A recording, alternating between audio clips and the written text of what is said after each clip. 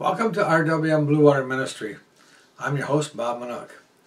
If you enjoyed today's message, I want to encourage you to hit the like button, and if you want to hear more like it, subscribe. Today we are continuing the Church Estate series. Today's topic is Chapter 3, The Globalists, Episode 3.1, The Globalist Great Reset. This particular episode will have some controversy attached to it for a number of reasons. I will try to give you a heads up. First of all, this was an episode broadcast by Remnant TV, hosted by Michael Matt. They are a Catholic ministry. I want to point that out because they are critical of certain aspects of the Catholic Church. Secondly, they take a critical view of the World Economic Forum, their leaders and their globalist agenda. Thirdly, they take a positive position regarding former U.S. President Donald J. Trump. You may take that fact alone as justification to stop watching the program, but I want to encourage you to watch it and watch it to the end to see the points that they make. When I first saw this program, it was a huge wake-up call. Do yourself a favor and watch it so you can have an informed position and opinion on what is happening. The Remnant TV portion is only about 20 minutes long, not a huge commitment to hear a certain perspective. Many people have heard of the WEF, World Economic Forum, but many only know what the mainstream media has told them. For those who don't know, the mainstream media refers to the establishment journalists and news sources run by corporations who follow a certain narrative. This is your opportunity to hear a different perspective. I now present you with Michael Matt's Remnant TV presentation titled The Great Reset. I will have some closing comments at the end of it. Enjoy. I consider the Trump administration a danger to the world that will disappear in 2020.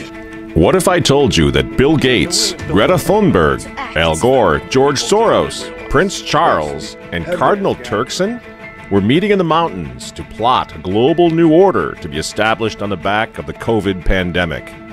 An outrageous movie plot? Or is it absolutely true? Donald Trump and the Davos connection, tonight from the editor's desk.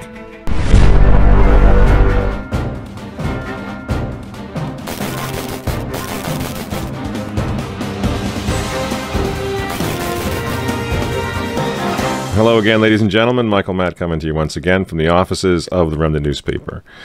Here's something you're not apt to hear on mainstream media. Of the 18 million people in the world who've been infected with the coronavirus, 10.6 million have recovered. This is according to the latest figures from Johns Hopkins University.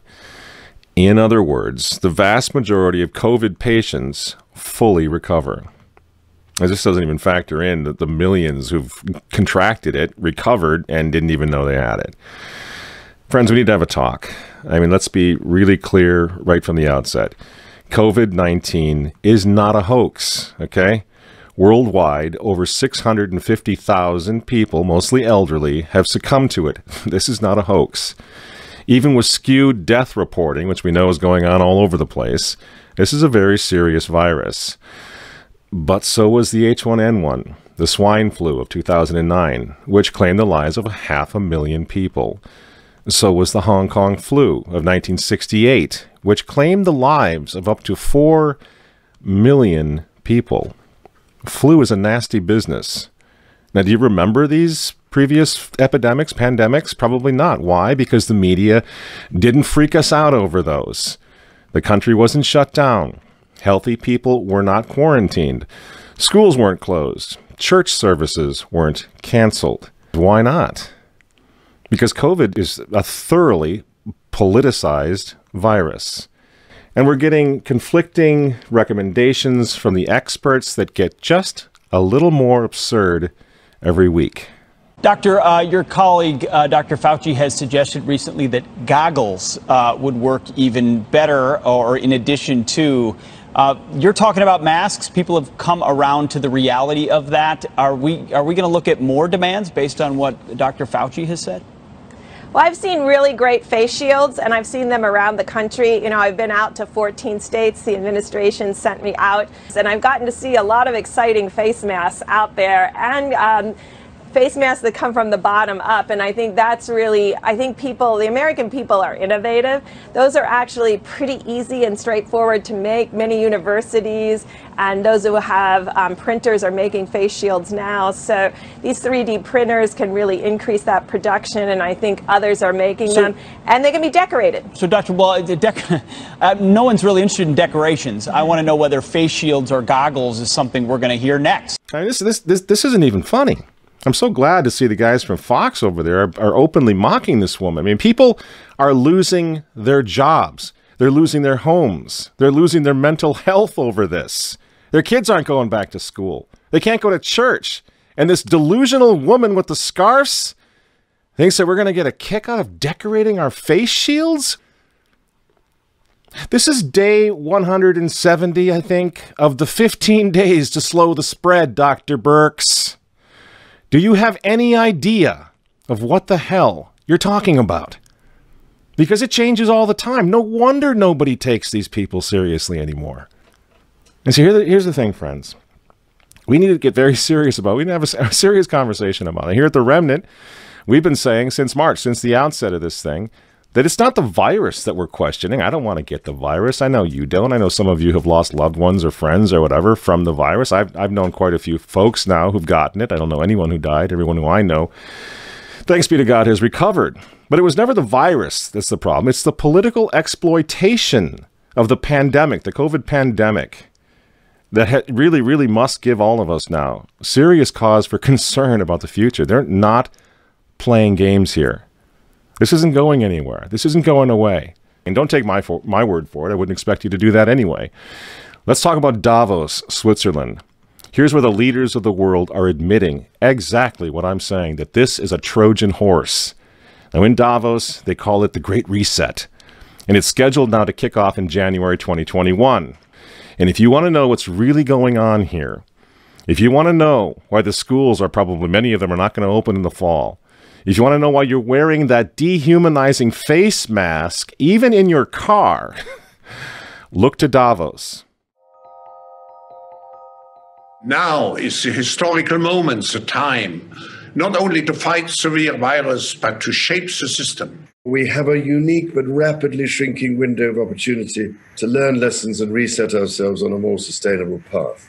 What is it that would make it so that history would look at this crisis as the great opportunity for reset? The Great Reset is a welcome recognition that this human tragedy must be a wake-up call. The world's problems fit on three sides of a triangle. It's one versus many, man versus nature, and the unfortunate foundation is long-term versus short-term. Any recovery stimulus should have green conditions attached to it. We have to change our economy dramatically in the next 20 or 30 years, and the next 10 years is absolutely decisive. The recovery has to be greener than any of the previous recoveries. And then we need to couple that with new initiatives to equip more people with the digital skills they'll need. We have to live up to the expectations which we have created, and we will do so.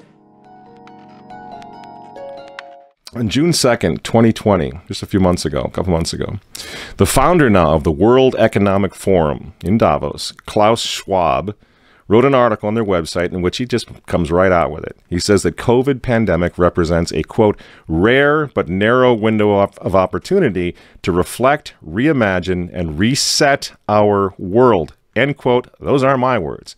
Those are his words.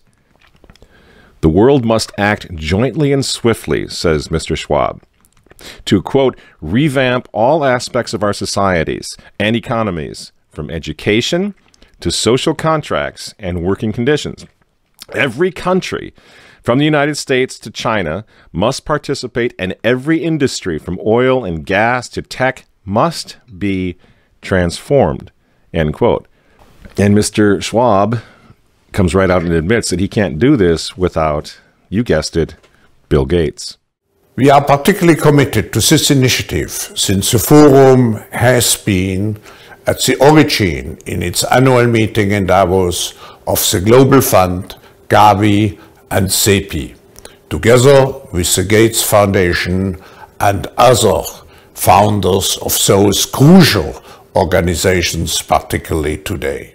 And they're all there. All the movers and shakers of the world are in Davos at one time or another. Even Prince Charles, the insufferable Prince of Wales, got into the act in Davos in January.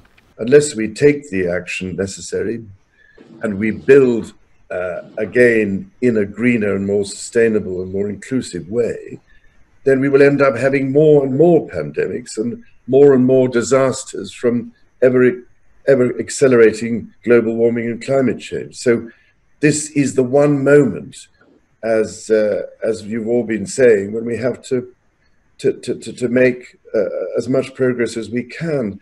And of course, Antonio Guterres, the former Prime Minister of Portugal, who's also a Catholic and is now serving as the Secretary General of the United Nations, he's in Davos chiming in as well. A microscopic virus has closed down entire countries and economies. The Great Reset is a welcome recognition that this human tragedy must be a wake-up call. As you rightly say, it is imperative that we reimagine, rebuild, redesign, reinvigorate, and rebalance our world. Friends, the full picture should begin to emerge now, and I'm just giving you a sample. I mean, everyone has spoken here. Everyone who is anyone in the globalist community has gone to Davos, has delivered speeches. They come together, they network, they plan our future. This transformation essentially means that the whole way that we do business, that we live, and that we have grown accustomed to in the industrial age, will have to be changed. We will have to leave that behind us in the next 30 years to go. This COVID thing is their golden opportunity, and they certainly don't want Trump or anyone else to fix the problem, certainly not prematurely. And this is what the war on hydroxychloroquine is all about. I mean, think about this. Why? You mention hydroxychloroquine and you get taken off Facebook, you get taken down from YouTube. Why?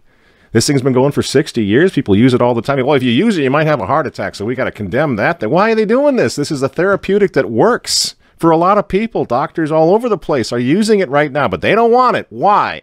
Why? Because it's not a vaccine. Because it might fix the problem. This is why those frontline doctors in the white coats, that's why they were banned from social media. Many of them are now losing their jobs. They were frontline heroes. And all they did wrong was come out and talk about fixing the thing now. Not waiting 18 months. You're not waiting for a vaccine. But how they're fixing and healing people right now. Doesn't that make you just a little suspicious? Because, see, the problem is these frontline doctors in the white coats, if they're right, and COVID can be cured without 7 billion doses of Bill Gates' vaccine, well, the Great Reset that they keep talking about in Davos, Switzerland, the Great Reset will be dead on arrival. And all of us will go back to life as we knew it. This is why the 2021 Davos Summit now, 2021, it's coming right up after Christmas, the Davos Summit. And the Great Reset, they need President Joe the Catholic Biden to hand us, the United States, over to them if he wins this election. This is why they're trying so hard to take Donald Trump down. Biden is not a serious candidate. We can all agree on that, right? He's not serious. The poor fellow. He's in his dotage now. So what are they doing? They don't want a serious candidate. I'm not talking about on the right. I'm talking about on the left. They don't want someone who's going to be serious. Everyone with a pulse knows Joe Biden can't do this job. What's he doing there then? In my opinion, he's the personified monument to the U.S. presidency that the mob will tear down in January. They need to reset everything, including the politics of the United States, the governance of the United States. Besides that, old Joe the Catholic Biden has always been a New World Order guy. The affirmative task we have now is to actually create a new world order. And of course, friends, we hear a lot about the Green New Deal and all of that, right? We hear Francis with his Laudato Si encyclical and all of that. They're all working together, aren't they? The Davos 2021 Summit works closely with something called Climate Reality Project. And guess who runs that? The respected trustee of the World Economic Forum, Albert Gore. This crisis, the climate crisis, is way worse than people generally realize. Way worse. It is getting worse still way faster than people realize. The burden to act that is on the shoulders of the generation of people alive today is a challenge to our moral imagination. But this is Thermopylae. This is Agincourt. This is the Battle of the Bulge. This is Dunkirk. This is 9/11. We have to rise to this occasion. I can't believe this guy is still knocking around. It's unbelievable. It's like a spoof, isn't it? It's Al again. I mean, and it's the same. And Davos brings them all in, all the ghouls from the globalist swamp. Our house is still on fire. Your inaction is fueling the flames by the hour. And we are telling you to act as if you loved your children above all else. And of course, drum roll please, Davos, Switzerland has its elder statesman, George Soros. George Soros's dinner at Davos is a bit of an institution at this event. He usually comes out with strong criticism of something that he feels is troubling for the state of the world. He didn't hold back either when talking about the US president, saying that he was describing him as a con man and ultimate narcissist. Even the fate of the world could be at stake in 2020 and the years to come as well, perhaps referencing there the upcoming, of course, election in the United States too. So George Soros really, using his platform here at Davos to speak to those, rich and famous who come to the World Economic Forum. We know that he's, in the past, has been a major donor to the Democratic Party in the United States. He didn't say anything about which candidate he might be supporting in the Democratic primary, but certainly no holding back on his criticism of President Trump. What's this all about? I think you know. I think we all sort of in our hearts, we kind of realize what's going on here. This is not about COVID anymore. This is about a reset of everything. And the United States of America is in the way right now of all of it. So they are destabilizing our entire country.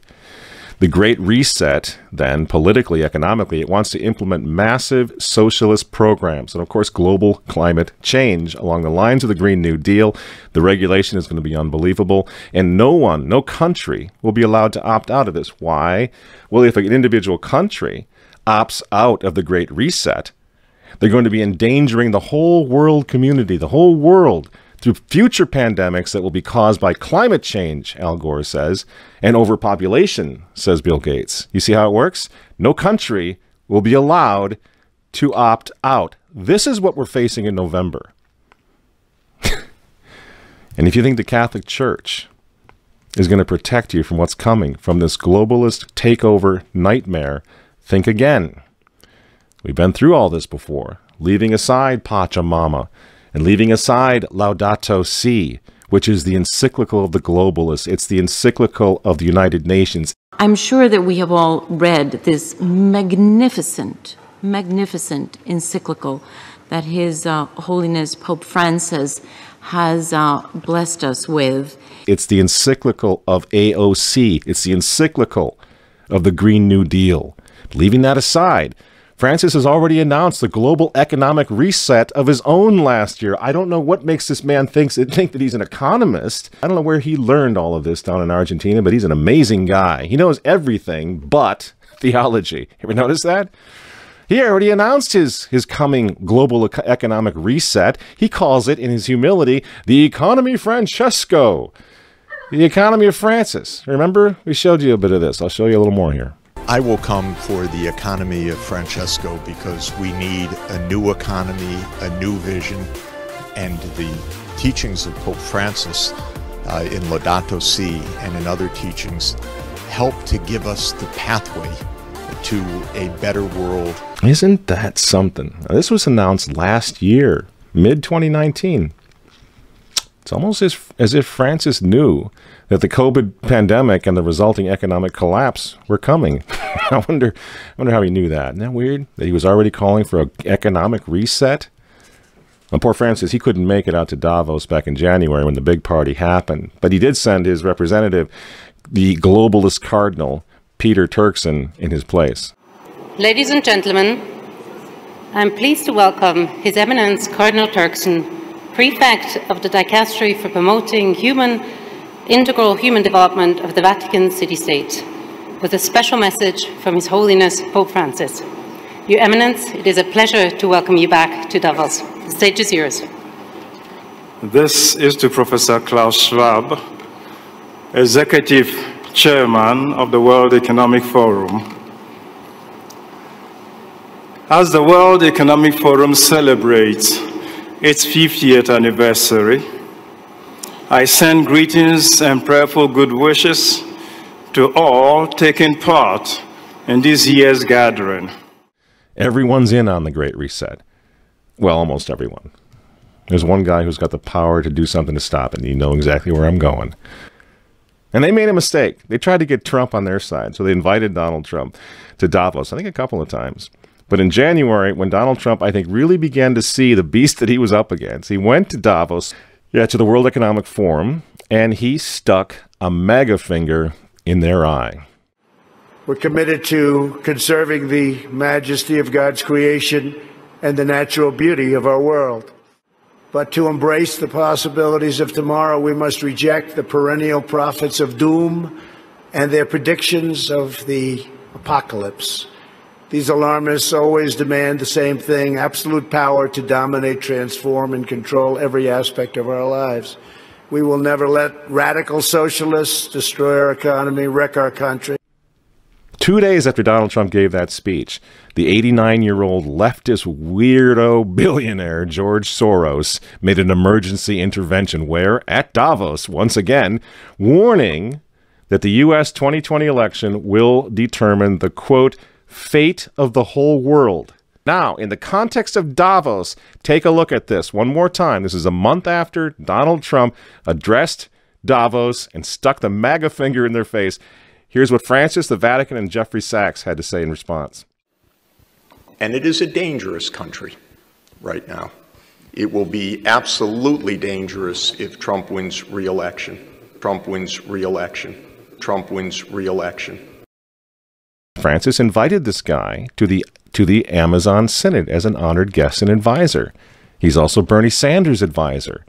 What's he doing in the Vatican? Why is this guy who's a promoter for socialist, out and out socialist, Bernie Sanders, what's he doing advising the Pope?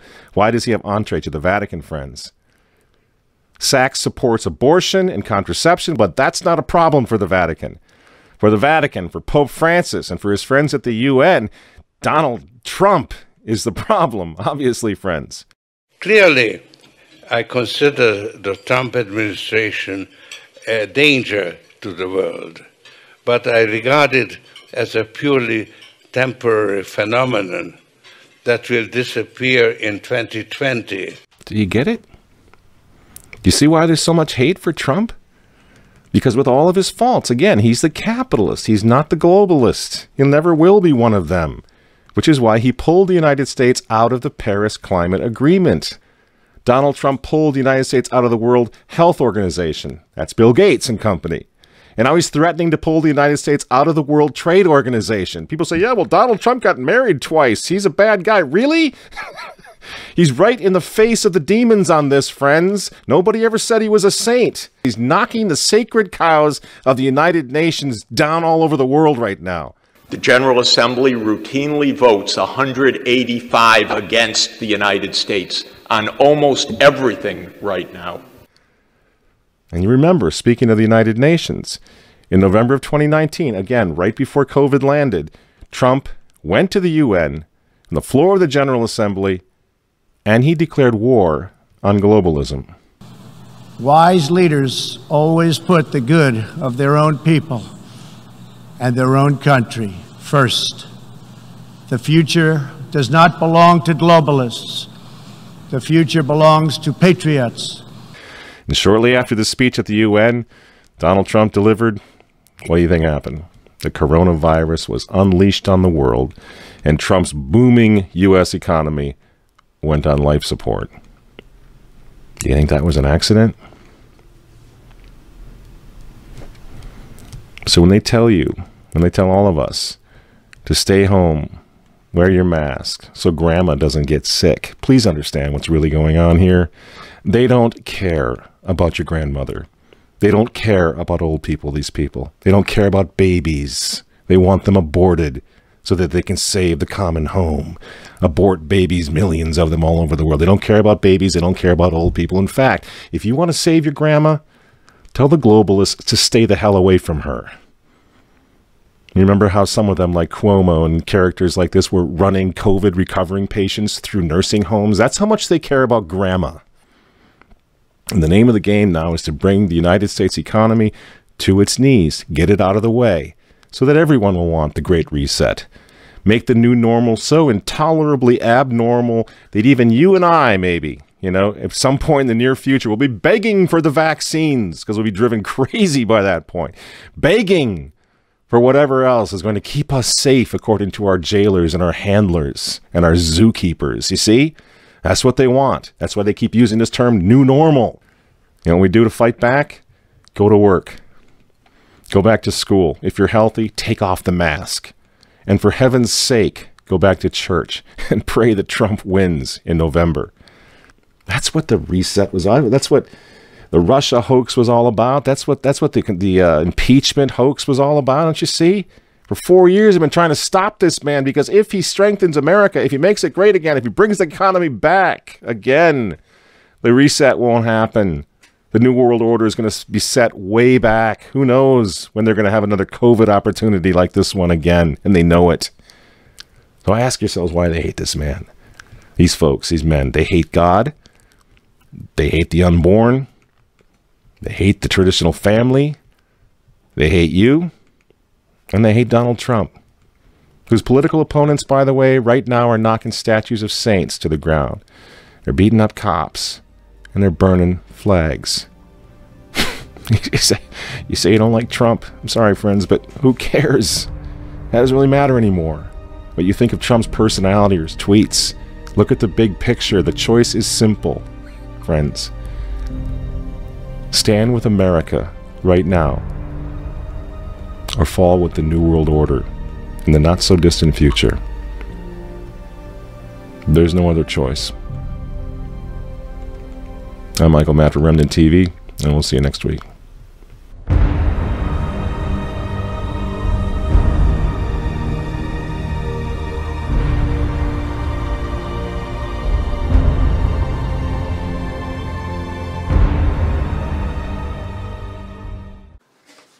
That was Michael Matt and the Great Reset. The WEF is a conglomerate of global billionaires who meet annually to discuss global issues such as climate change, world population, food sustainability, world poverty, immigration, etc. They have an agenda that would eliminate national borders and take a global approach to the social affairs of humanity. They support a one-world government as long as they're the ones governing. Notice that Jeffrey Sachs said, referring to the 2020 election, the U.S. election will determine the fate of the world. They considered it a matter of life and death that Trump must lose the election. George Soros said, clearly I consider the Trump administration a danger to the world, but I regard it as purely a temporary phenomenon that will disappear in 2020. Soros said this in January of 2020, speaking of the 2020 election that would be held in November. How could a billionaire say that with any kind of confidence? What did he know when he made this statement? Well, the billionaires had a plan. So,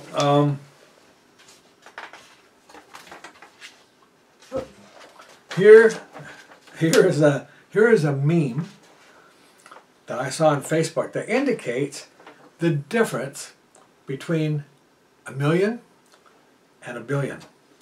Sometimes we generally just don't have a good perception of what that is. People talk about millions of dollars and billions of dollars and things happening us here. Well, so what really is the difference between a million and a billion? Well, this meme kind of illustrates it. People don't have a strong intuitive sense of how much bigger 1 billion is than 1 million. 1 million seconds is 11 days. 1 billion seconds is 31.5 years.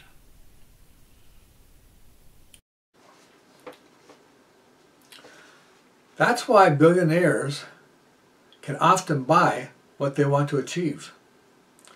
Stick with us. Watch for our next episode in the Church State series, episode 3.2, Globalists, What's Next? Let's pray. Heavenly Father, may we perceive the powers that are in the culture and that are trying to influence various countries. And Lord, may we recognize that some of these powers are powers of darkness. And Lord, we are called to be salt and light. So may we be aware. The Bible says we're not unaware of the devil's schemes. And well, sometimes we are. We need to have a bigger view of what's happening in the world. And we just pray that you would continue to enlighten us and that we may perceive what the threats are to our society. We ask it in Jesus' name. Amen. If you enjoyed the message, hit the like button. If you want to see more like it, subscribe. This is Bob Manook from RWM Blue Water Ministry, declaring blessings on you and yours until we meet again. Amen.